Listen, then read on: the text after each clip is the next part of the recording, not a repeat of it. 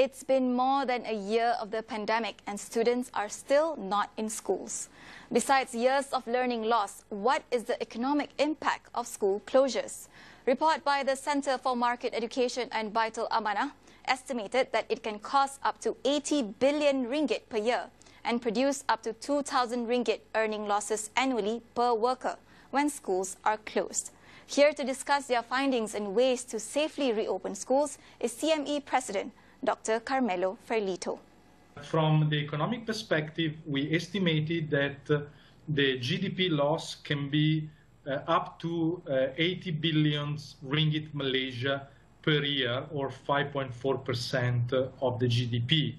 And for workers, for wage earners, the loss can be up to 2,000 ringgit a year in the future, so in a range between 400 and 2,000 ringgit per year.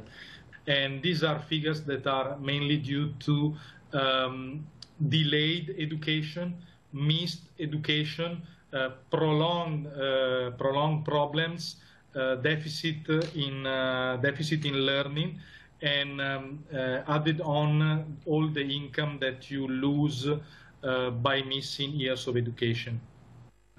Dr. Carmelo advocates for the safe reopening of schools that involves mass and frequent COVID-19 screening to ensure early detection among students in order to curb the spread of the virus.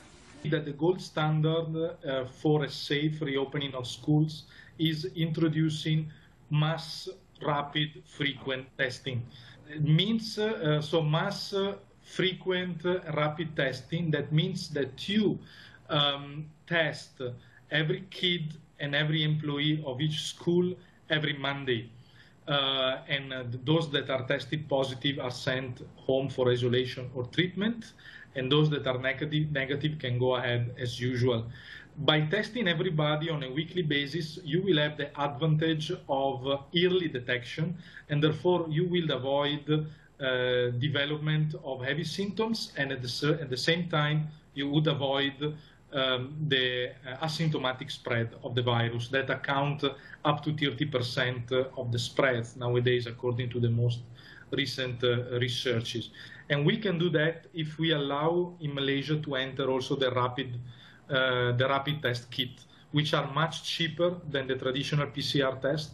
We are talking about $5, and therefore they can be affordable by employers, by employees, and by students and their families. We need to be more creative. In example, we know that outdoor transmissions are almost impossible.